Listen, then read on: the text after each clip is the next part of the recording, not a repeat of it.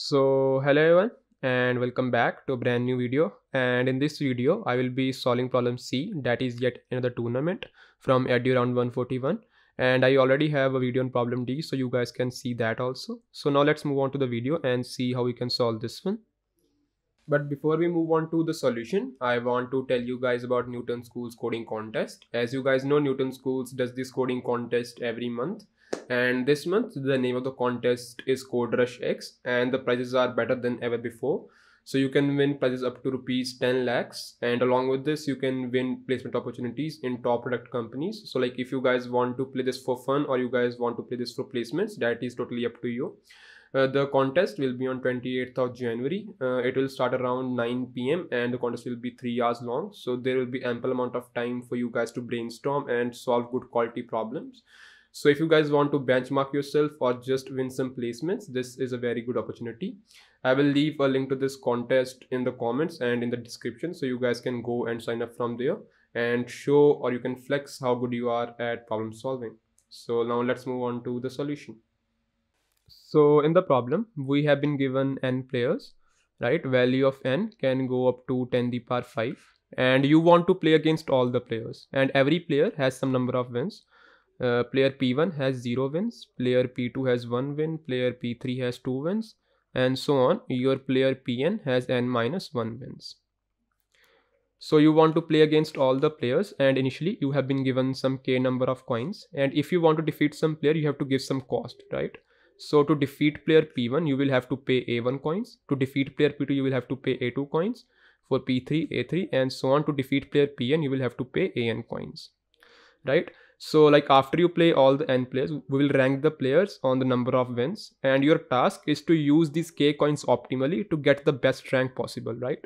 So that is the problem. If you use all the k coins optimally, what is the best rank that we can get, right? That is the problem. So let's see how we can solve this.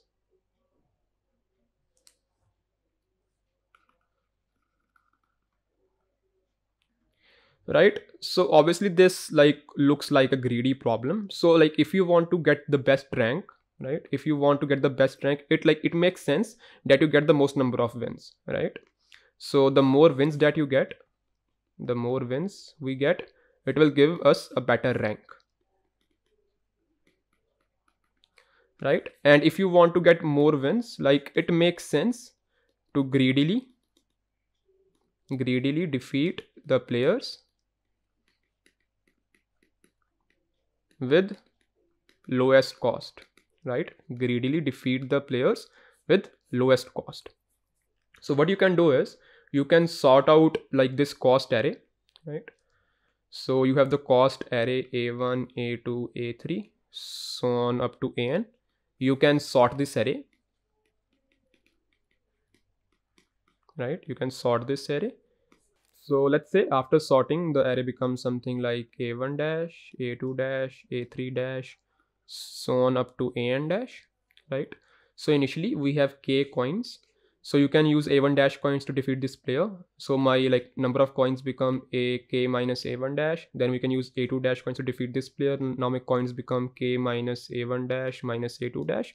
So you can keep doing this until you run out of coins, right? So let's say the last player you defeat is some value ax dash, right? So we are able to defeat players up to this point, let's say, right? So after this, our coins are empty, or our coins are not sufficient to defeat the next player, right? So in total, you can greedily pick the lowest values, and let's say this gives us some x number of wins, right? This gives us some x number of wins. But this approach is okay, but this will not work for all the cases. Now let's see why not. So let's take some example to see this. So let's say your cost is something like 1, 2, 5, 3, and 1. And your wins are obviously 0, 1, 2, 3, and 4. Let's say you have k equal to 5 initially. So like if we go greedily, we can defeat this player, we can defeat this player, we can defeat this player, right? So greedily, these 3 players will be defeated. So we have 3 wins, and like these 2 players will defeat us. So like his wins will become 3 and his win will become 4. and we will have 3 wins at the end, right? So we will place here. This is our wins. And player of these two, like wins of these two players increase because they defeated us. So currently our rank is equal to 3. But you can like prove that this is not optimal. Why not? So let's try to like do it in some other manner. Let's say our cost is equal to 1, 2, 5, 3 and 1, I think, right? And our wins are 0, 1, 2, 3 and 4, right? Let's say instead of defeating 1, 2 and 1, let's say I defeat 1, 1 and 3, right? So I will defeat this player and this player, right? So wins of these two will increase by 1. So wins of this become 2, wins of this become 3, and our wins are still 3, right? Our wins are still 3. So our wins will lie here, right? That is 3.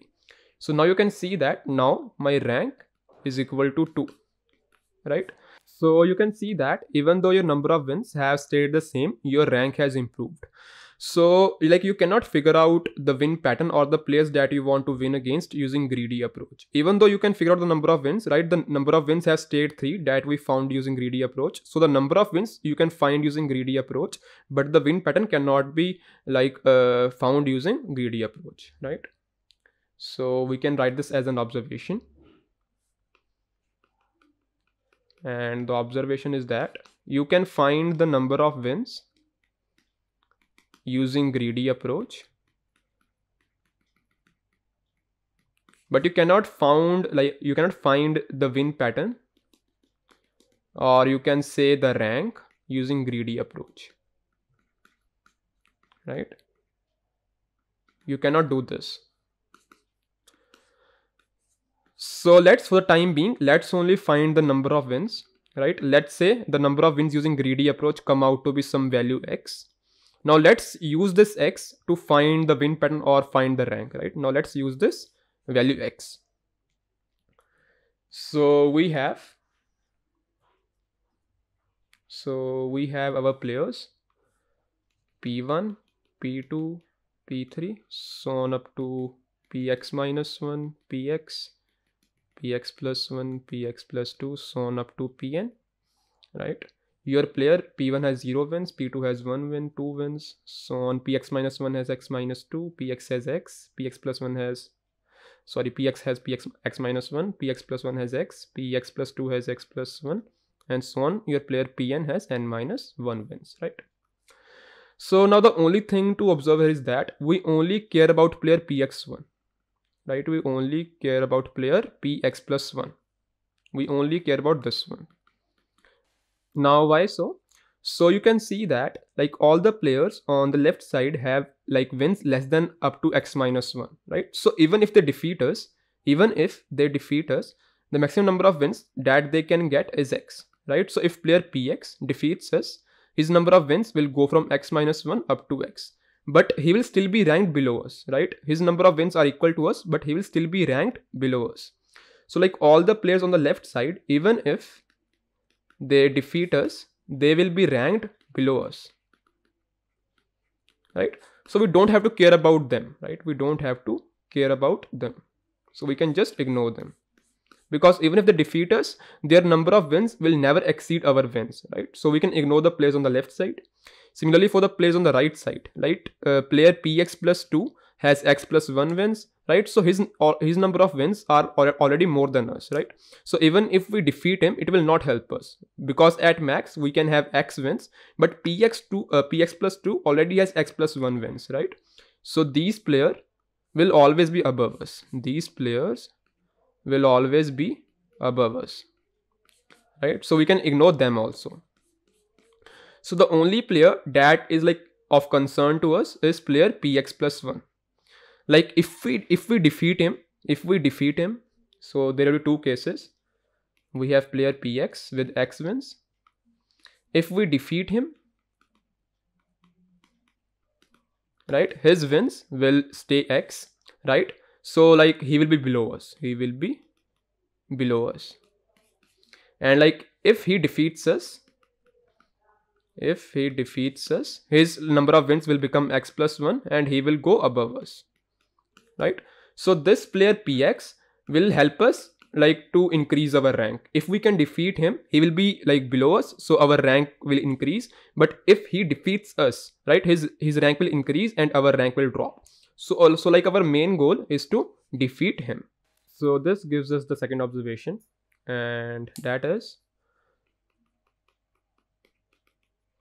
defeating player px plus 1, right? Defeating player px1